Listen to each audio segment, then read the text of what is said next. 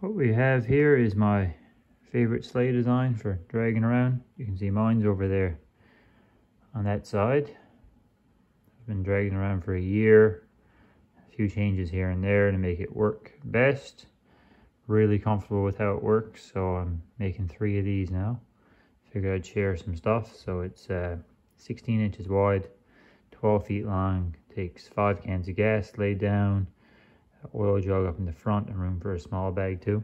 I've been trying to do these simpler, less welding and stuff, so people can duplicate them easier.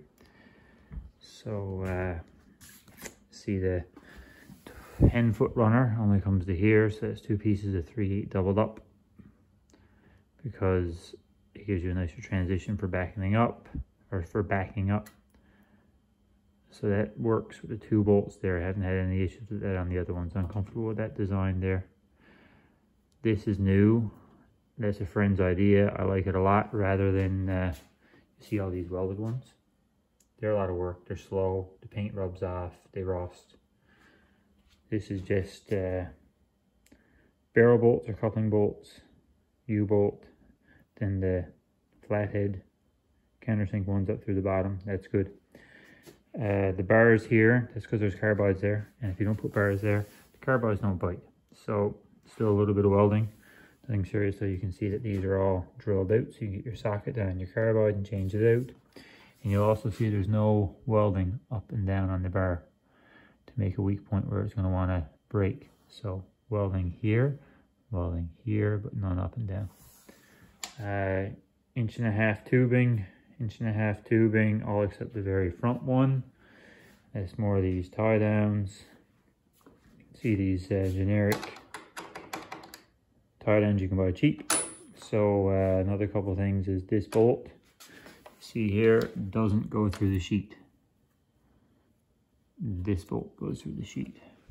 So when it's pushing down here, you don't have a spot for it to break. And which one? This one here, right ahead of the stiffener. That one also doesn't go through the sheet, just flat on the bottom. Or as you see, like normally they go through the runner. Sorry, this one does go through the sheet. It only goes through the sheet, not through the runner. So they normally go through the runner, but right here ahead of that, not through the runner. Joey did these bars for me. Makes more room in the front rather than like the A design in the front. These here bent ones just does really nice. Simple strap here for hooking on. I've showed you this before. That's for the pintle. Everything's safety wired on so you can't lose it. Anyway, hope that helps someone. That is the easiest, fastest, safest way to tow 5 cans, in my opinion. Track's really straight, doesn't hop around on you. Super easy for breaking trail because it's so narrow.